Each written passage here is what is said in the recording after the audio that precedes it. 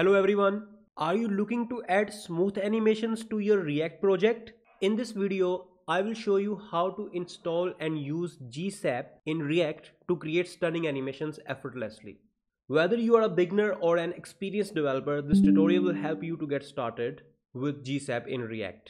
We will cover installation, basic animations, and even a simple project example, so stick around. And before starting the video, if you love React content, make sure to hit that like button and subscribe for more awesome tutorials. First of all, let's talk about how to install GSAP in React. So you can see I have opened my Next.js project. Either you are working in React or Next, the method will be same. So first of all, you need to open the built-in terminal in Visual Studio Code, and here you will type npm install GSAP. Press enter. Only this command will add the GSAP package to your React project. So first of all, I'm going to create a div here. I will type the content box, and inside this I will type some Tailwind CSS classes. The Tailwind CSS is already installed in my project, so I can use its classes like width 10, height would be 10, a background color. Let me run the application. So we have this box. Let me change the width and height to 200 pixels. Display flags, justify center, and items center.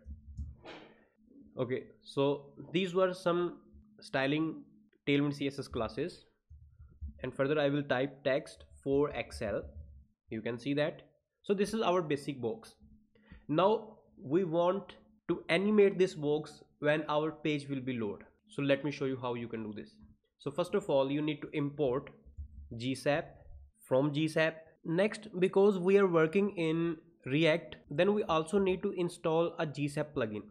So let me show you. You will type npm install @GSAP/React. Just press enter, and this plugin will be installed to your project. After installing this, we need to import use GSAP hook, use GSAP custom hook from @GSAP/React. Next, inside by this component, we will type use GSAP, same as we use the use effect hook in our React. The first parameter would be a callback function, and the second parameter will be the dependency object, not array but dependency object. Now we have this box. I want to access this DOM element, so I will also use another hook name useRef, and here I will type boxref is equal to useref, and the default value would be null.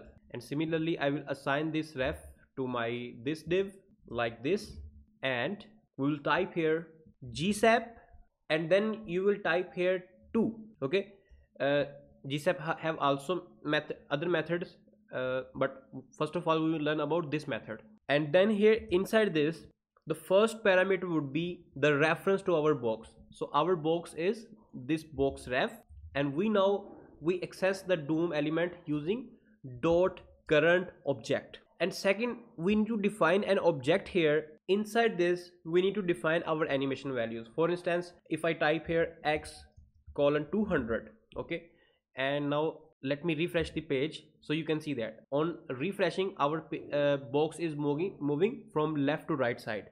For instance, if you want to increase the duration of the animation, you can type duration 2. Like now you can see that this will take 2 seconds to complete its animation. And let's use another property named is power2.out. You can learn about these animation properties from their website. Now let me refresh, so you can see that basically this will be the controlled time interval for our animation. Maybe in the starting our animation will be fast, and maybe in the ending it will come slow. So ease is used for that purpose. Now let's use some advanced GSAP effect. So for instance, first of all, I'm going to type here, let me remove all these properties. So first of all, initially what I want, the opacity of our box will be 0. We want to scale this to 0.5. We also want to rotation of our box. So I will use the rotation property 360, and duration I want 2 seconds. And in the last, the ease property, I will use bounce.out. Okay, so we have defined these properties for our animations. Now you can see that, friends. Let me refresh. You can see that. Okay, so first of all, let's cover these properties one by one. The opacity 0 means initially the opacity of our element will be 100%, but when our animation will be ends, the opacity will turn to 0. Similarly, scale to 0.5 means in we are converting our box width to half. Maybe you can see that its width and height is decreasing, so we are scaling down. And then we have defined rotation 360, so you can see that it is rotating 360 degrees.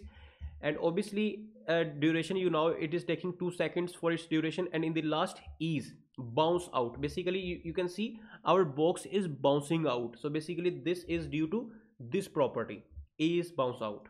Now I will give you the final demo. For instance, we want to animate this on a button click.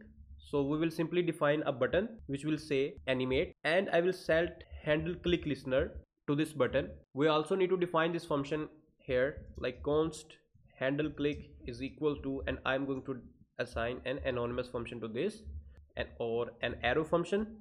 And here let me copy this and paste here. I'm going to comment this. That's it. And now let me refresh, so you can see that we have this button animate. Let me zoom in. We can also add some styling to our button, like bg white, color gray 900, sorry, text slate 900, a little bit margin top, and a little bit padding. So now you can see that this is our button and this is our box. Let me click on this, so you can see that, friends. So this was a final demo that how we can animate elements on by using on click listener on a button. You can see that.